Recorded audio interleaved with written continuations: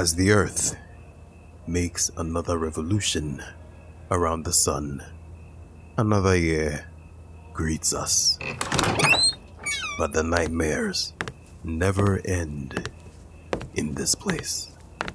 Johnson Kombian, aka Burger, who is alleged to have been behind the killing of a number of policemen at Tamale recently, was in court amidst heavy police protection.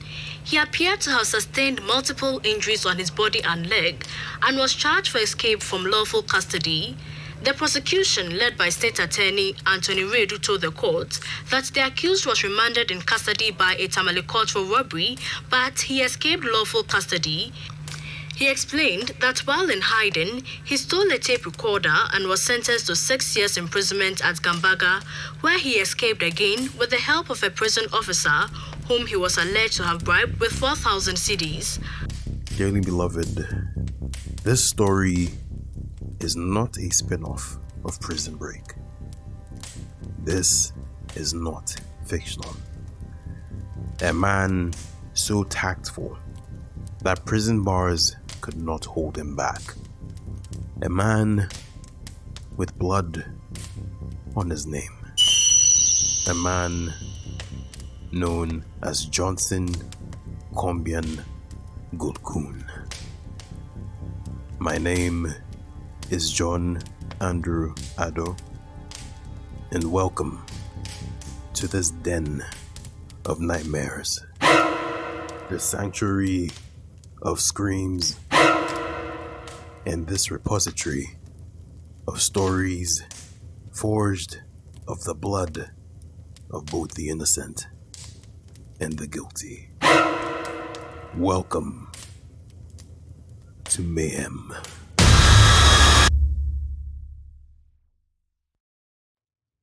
Our story on the man known as Garkum or Boga begins in the town of Nakpanduri in the northeast region of Ghana.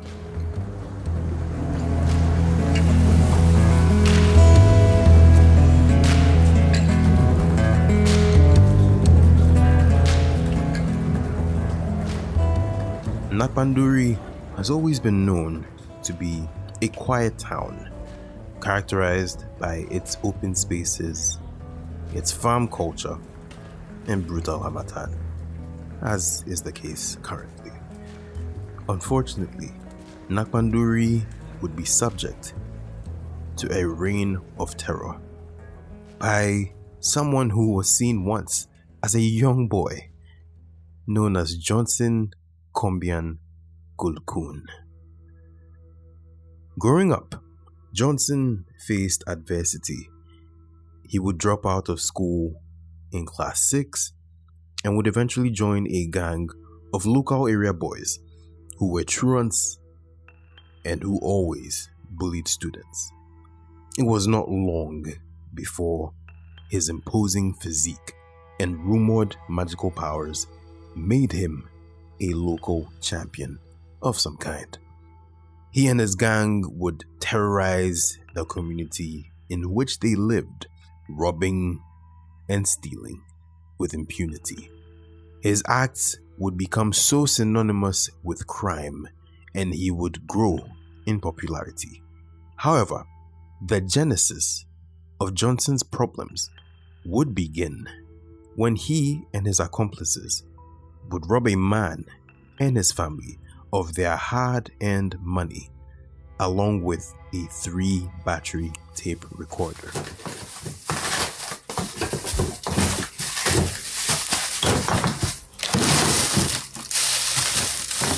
This matter would get to the Nakpanduri chief's palace, and when summoned, Kombian would refuse to listen, and he would not honor the chief's invitation, at which point the police would come into the picture. Policemen were sent for his capture, but Johnson and his men would engage with this unit of the police in a gun battle which is said to have lasted for about an hour.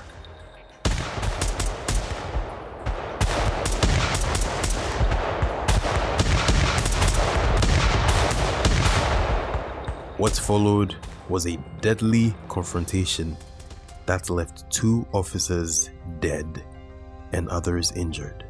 Fleeing for their lives in the aftermath, Kombian and his men would flee to northern Togo in an attempt to seek refuge.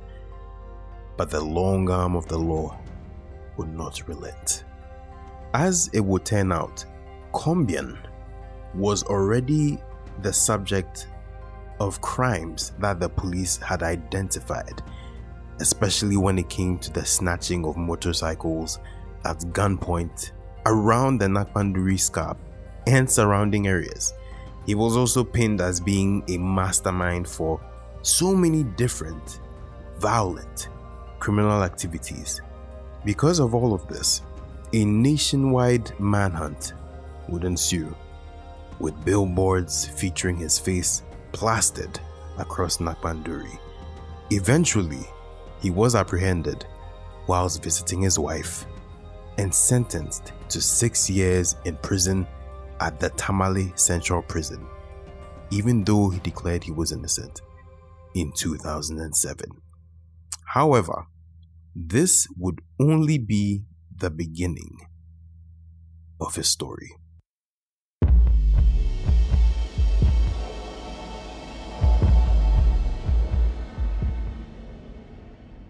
On the 15th of January 2010, at around 4 a.m., Kombian was found to have escaped. At the time of his escape, he was also facing trial for a number of cases, the offenses of which consisted of robbery, attempted murder, possession of firearms without lawful authority, escaping from lawful custody, and a bunch of other crimes. He would escape attacking a pedestrian and taking his Haoju motorcycle, leaving chaos in his wake. In a shocking turn of events, the police's pursuit led to violence and destruction in Nakpanduri. A police operation would be carried out, which would result in the destruction of property and injuries to civilians. Over 100 armed officers, acting on the orders of the police high command, raided the town in search of Johnson Kombian. The operation caused significant damage, including the burning of 21 houses and stores, a fuel station, supermarkets, and food crops. Additionally, innocent civilians, including young and elderly people, women, and children, were injured during the raid. But Kombian would not be intimidated in any way, shape, or form.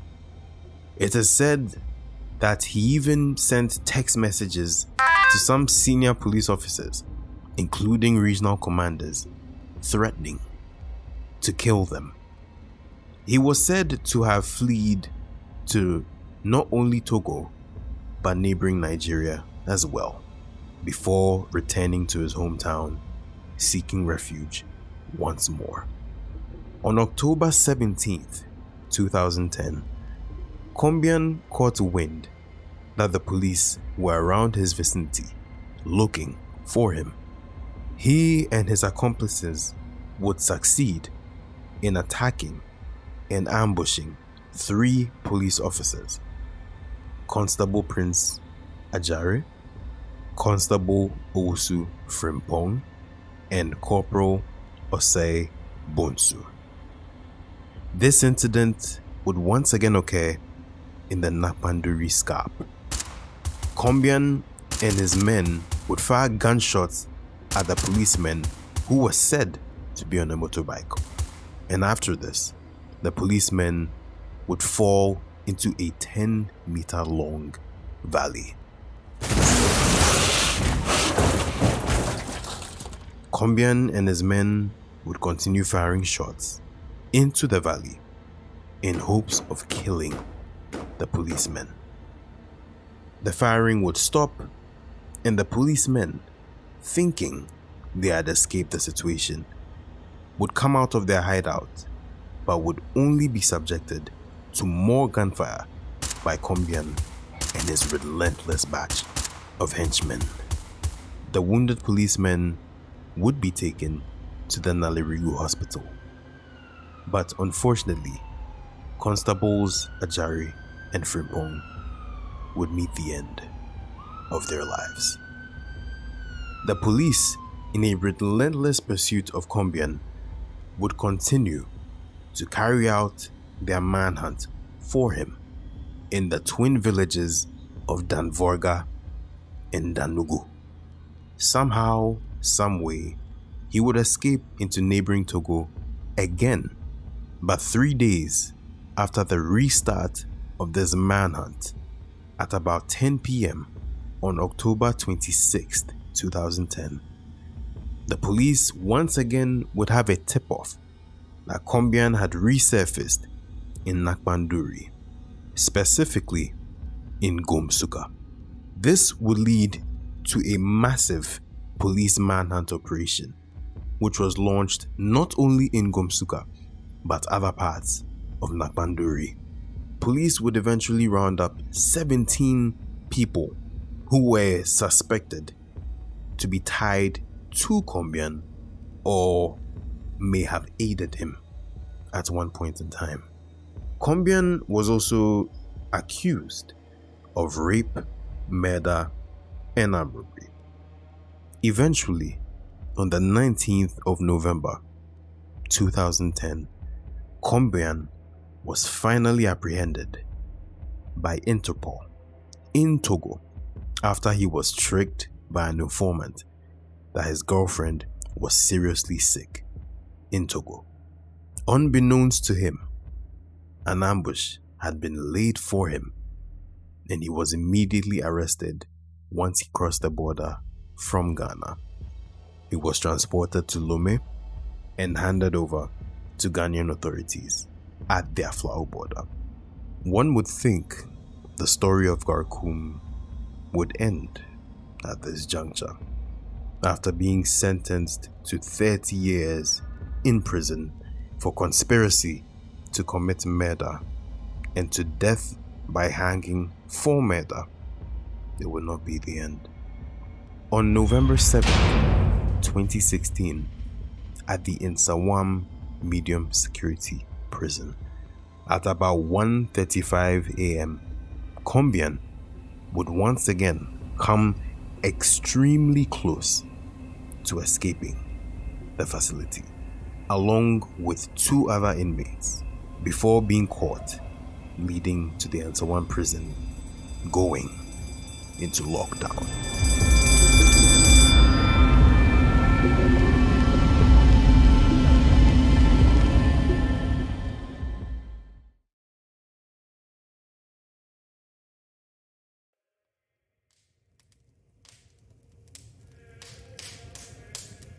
Johnson Kombian's story is one that generated so many problems and so many questions internally when it came to prison security and the maintenance of the facilities across the country. Believe it or not, the one description I gave of Kombian's escape from the Tamale prisons is not the only one. It is actually one of 3 successful breakouts of prison by Kombian, and is actually one of 2 breakouts from the same Tamale prison. Now, almost 2 weeks after Kombian broke out from prison in 2010, there would be a probe into this incident, which led to so many things being uncovered. The first of which was that there were 13 prison officers on duty at the time of this incident. Furthermore, Kombian was said to have been shackled to the wall at the feet. Investigators had been able to deduce that Kombian was able to escape by the ventilation hole in the prison wall, which was actually covered by wire mesh. He had found a way to get rid of that wire mesh and create space within the wall that held the wire mesh. It was also said that the shackles were practically undamaged, leading people to believe that he had forced his legs out of those shackles, which sounds very painful and should definitely leave broken bones, at least per the angle at which he would have to force his legs out of these shackles. This, of course, did lead to some speculation that a prison officer must have helped Kombian escape. This particular assertion would somewhat come into play during his first hearing upon his capture in November 2010. Allegations and claims would be made that it was actually a prison guard who had helped Kombian escape from the facility. Kombian himself would actually claim to bribing a prisons officer with 4,000 Ghana cedis in order to secure his freedom. Going back and looking at all the footage from this first hearing, he was injured, he was beaten up, almost out of life, and yet still shackled at both arms and legs. And if that does not speak to the level of danger with which he was seen, it's impossible that anything else would. Furthermore, Kombian was also tied to the deaths of the two officers, which I spoke about earlier. And over the course of time, specifically over a near 5-year period, Kombian would continuously show up in court in defense of his name. He would always appear in court shackled, chained up, with armed policemen at his side, preparing for the possibility of him escaping. He would even playfully charge a photographer in 2014 for pictures that this photographer had taken of him upon his arrival to a court proceeding. Ultimately, in 2015, Kombian would be sentenced to 30 years behind bars for conspiracy, as well as being sentenced to death by hanging. And in a bone-chilling statement that was made by the trial judge at the time, Justice Habib Logo, he would say this: "I know it may not happen, but if it does, may God have mercy on your soul."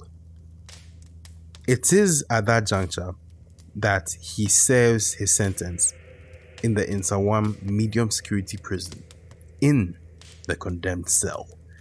I am quite certain that the question you had in mind instantly was, why wasn't Kombian sent to a maximum security facility? Because of course he had escaped prison a total of 3 times at this point in time. Why then would he be sent to a medium security prison? You see, as it would turn out, Nsawam medium security prison is the only prison in Ghana that has a condemned cell. Furthermore, it is also the location of the gallows. For those who are sentenced to death by hanging, this is where they meet their ends. And for a time, Kombian, through his legal representation, his lawyer, Mr. George Asameni, would appeal this death sentencing, saying Kombian thinks the conviction and sentence was too harsh, excessive, and out of date. He would also bring to light the opinion that the court had indeed not proven their case against him without reasonable doubt, because that is a very important element of criminal cases. You must prove beyond reasonable doubt that a person is guilty.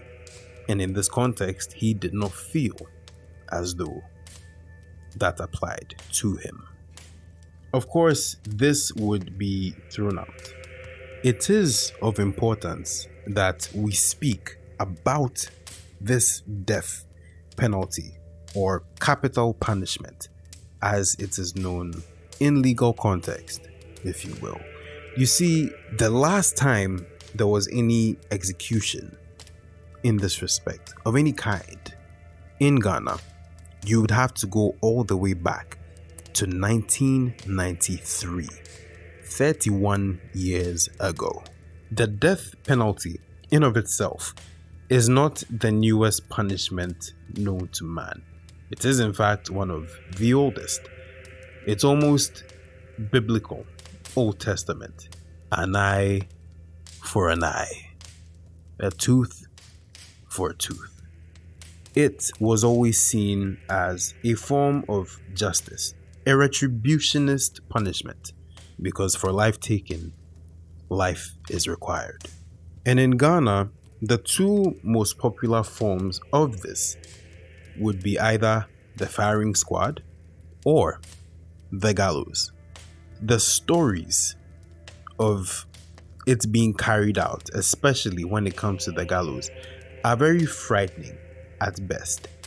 There is an account by David Mercy, a man who was once on death row, who received a presidential pardon in 1999.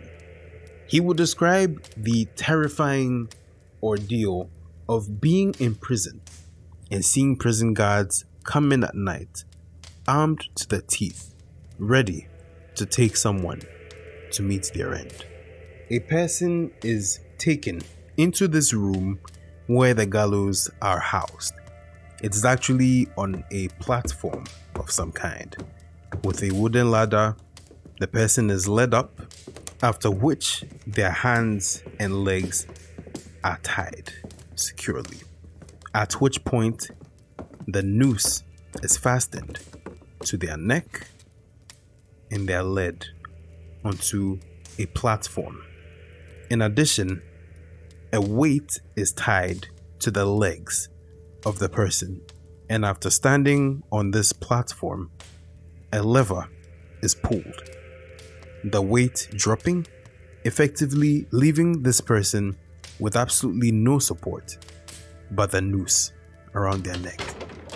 This, coupled with the weight around their legs, causes their necks to snap and death alone to be their only companion. Once death receives the condemned, their body is dropped into a pit where it is later collected and put into one of two coffins that have been donated by a mosque. From the gallows, it is sent to a nearby room with a slab where the body is washed and prepared for burial. In July 2023, the Criminal Offences Amendment Act and the Armed Forces Amendment Act were voted upon by Parliament.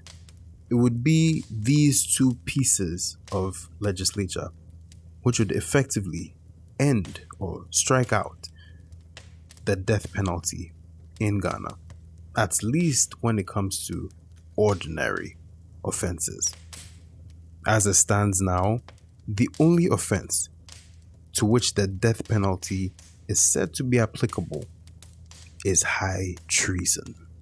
Effectively, what it has also done is people who were sentenced to the death penalty now had their sentences converted into life imprisonment sentences. And for now, it may seem as though this is a fate that Kombian and over 200 other inmates in the condemned cells of Nsawam have averted. But does that end the story? You see, I mentioned earlier that since 1993, no death executions, no death sentences have been carried out.